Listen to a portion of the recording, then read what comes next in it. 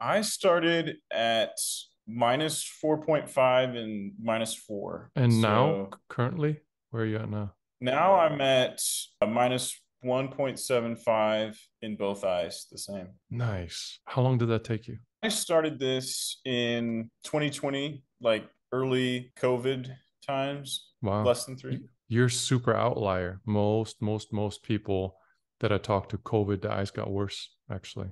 Yeah, I mean it was pretty bad. I was getting headaches and stuff. So you had headaches.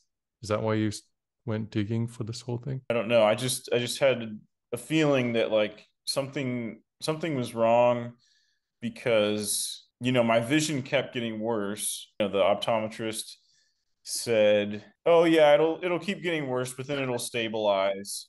When God, you're I when love you're those done guys. developing. For a long time I wore contacts, because I didn't want to wear glasses. It was just getting a lot of negative side effects with the contacts. Couldn't do that. It was weird. I felt like getting to around where I am, like minus 1.75, minus 2.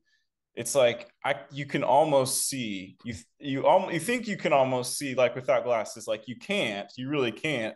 But it's like you kind of get a taste of like what it's going to be like this is so low, it's not really doing much, but I'm still going to use it anyways to transition into that, to not needing the glasses anymore. Yeah. Don't be in a hurry, huh? Because 3 years, that's about right, improvement wise.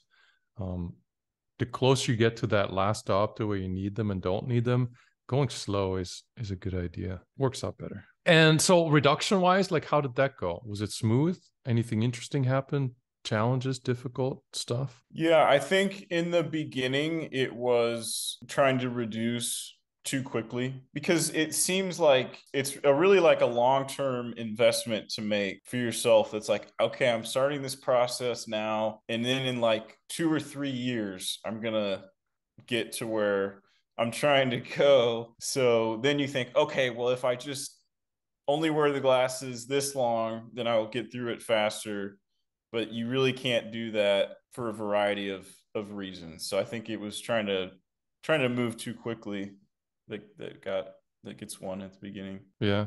And then how did you figure it out that that's not working? Just think, things like eye strain, with the reduced diopters. Did you keep a log, a schedule, or did you just kind of wing it? I definitely wrote down the date that I would order the new glasses, keep track of it, and then you kind of realize, okay, this is like happening at this pace, and then you kind of understand it a little bit better. Where'd you get them? Order online or what? I got them. I got them online, Zinni. I think they were like 15, $16, so not too bad compared to what one does pay at an optometrist.